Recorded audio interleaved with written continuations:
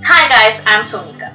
Recently I bought my first DSLR camera, and in this video I'm going to share a few tips with you that can be helpful if you are looking to buy your first DSLR too. I will also highlight a few mistakes that I committed that you should definitely avoid. So let's get started.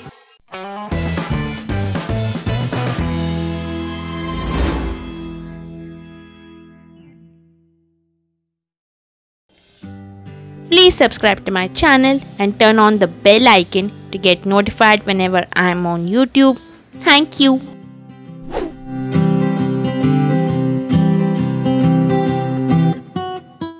Try to figure which camera suits your need and budget. Now, last year my need was to start off with photography and my budget was around 20,000. I searched a few DSLRs and they were all costing me above 25,000. So I decided to go for a point and shoot camera, a Nikon Coolpix P500. This year I increased my budget to 50,000 and my need was to take my photography and vlogging a step further. So I went for Nikon D5300. So try to fix your need, whether it is to start off with photography like me, or you want to engage in wildlife photography, wedding photography, travel photography, whatever. Then fix your budget. Then see which camera and lenses fit into your need and budget. After you have zeroed in on a few options, compare them on the basis of their features, namely image sensor, video quality, weight, and so on. Now with my budget of 50,000, I zeroed in on these three options: Nikon D5300, Canon 200D and Canon 700D. Now out of these, Nikon D5300 had a better resolution, bigger sensor size and lesser weight.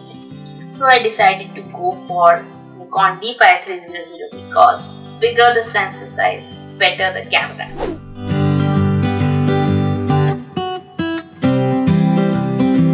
See if you can try using that camera before you actually buy it.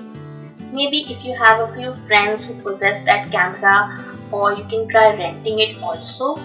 If not, have a word with a few professional photographers and ask their opinion.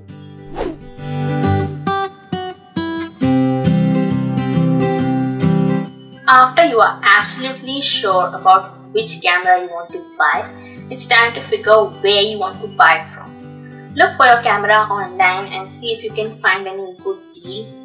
I was not able to get a good deal online, so I browsed through Nikon's authorized dealers on their website. I called up each and every dealer, took quotes from them and zeroed in on a shop that offered me the best deal. But when I actually went there to buy my camera, they increased the price. So I went to Ford's Camera Market, visited as many shops as I could and bought my camera from the dealer who gave me the best price.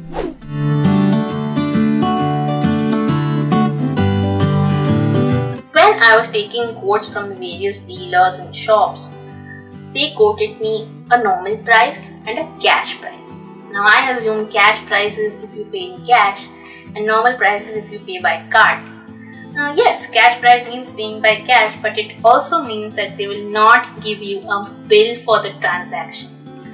So if you are taking quotes from any dealer, please make sure they mention that they are going to give you a bill or not.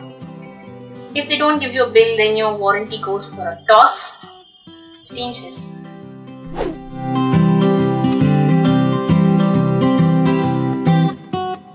Depending on your need, you may also decide to buy a few camera accessories like flash, lens hood, extra batteries and so on.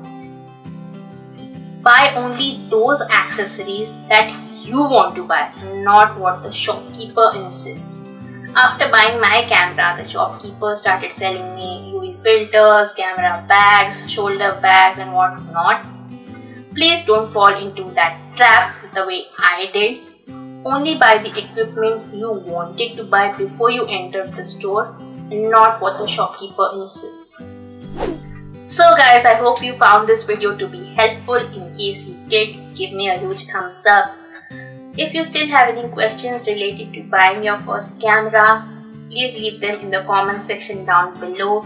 I will surely look them up and try to answer as many questions as I can. And if you have any suggestions to give, please put them down below too. Share this video with your friends and don't forget to hit the subscribe button. Also turn on the bell icon to get notified whenever I post a new video, because there's going to be a lot of stuff related to travel and photography on my channel every week. So stay tuned and thank you for watching. Bye.